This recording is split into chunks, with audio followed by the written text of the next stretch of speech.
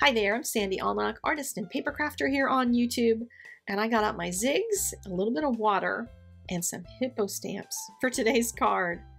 And I was playing around with something because some of my Zigs are running out of ink and I wanted to extend their life, so I'll show you some tips for that. This is a stamp set from Darcy's. Has a bunch of different sentiments, love ones, birthday ones. I like this "you're kind of a big deal" one. And I'm going to use a couple of Zigs. Now my 022 is starting to lose its power just a little bit, but I also wanted it to be a little bit lighter. I wanted another shade lighter, and they don't make a shade lighter, so I have just a little bit of water that I put onto a block and dip the pen in. Now you don't want to dip your whole marker into a big glass of water to try to rejuvenate it. Pulling out a little bit of moisture is going to help the color move better. So if you're even just having trouble on a paper like this, I'm using some watercolor paper that's cold pressed. And for some folks, they kind of like the look of it, but they also have trouble blending on it. Then just a little bit more water in the coloring process can help. Now you can add that water with the brush later, but you're going to get water put in it, whereas here you're going to get some of that ink, whatever's in the marker, is going to be slightly watered down. That's all. And if you do this, like I said, don't dip it all the way into something because you're going to pull all that water into the marker and dull the color of the ink. It's going to water it down. But especially if your marker is dying already, it's not going to hurt because you're already losing the color. But if you take just a little tiny bit off a block like this, it can help you to get your blending down nicely because it's going to lighten whatever color is in the pen. So I'm just going to make this, do the same kind of technique on the rest of my hippo here. And I wanted to talk about why I'm making a pink hippo.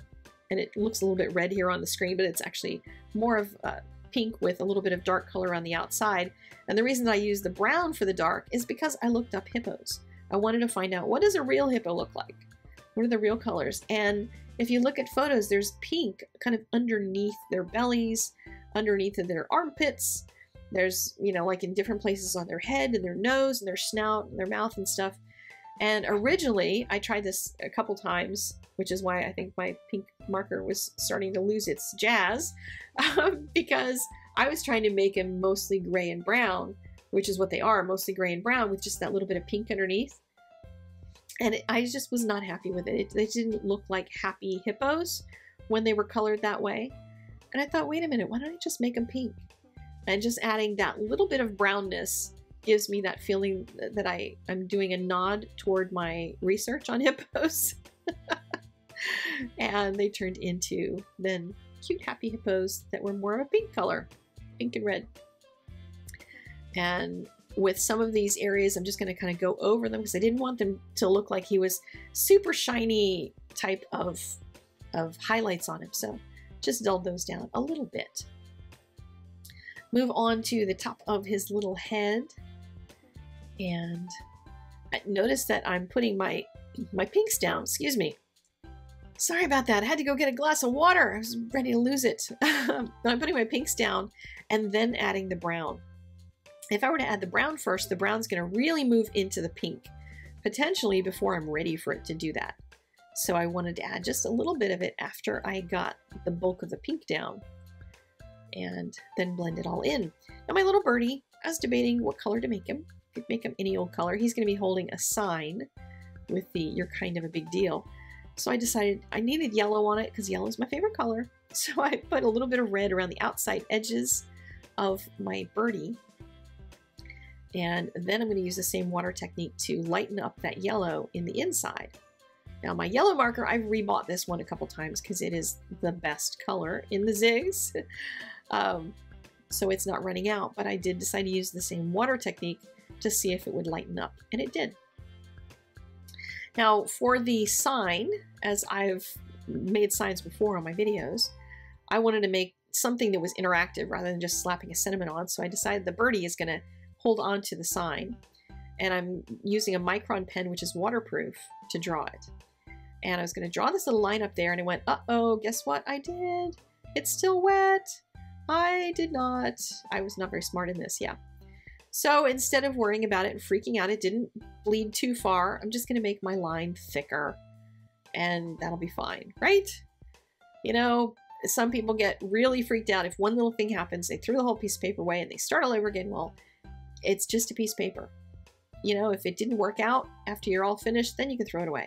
But learn something from it. Squeeze all the learning you can out of whatever paper you're using, because we need to learn more things. And if we're just throwing paper away before we even, you know, I guess if you throw it away before you've learned something from it, you've wasted that piece of paper. If you've learned something, it's not a waste because you got some education out of it.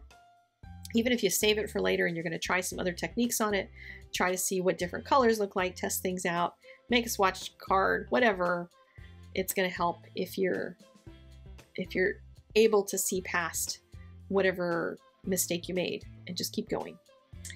So now I'm going to continue on with my ground, just put a little bit of green ground underneath of them using the water technique again to get some lighter color.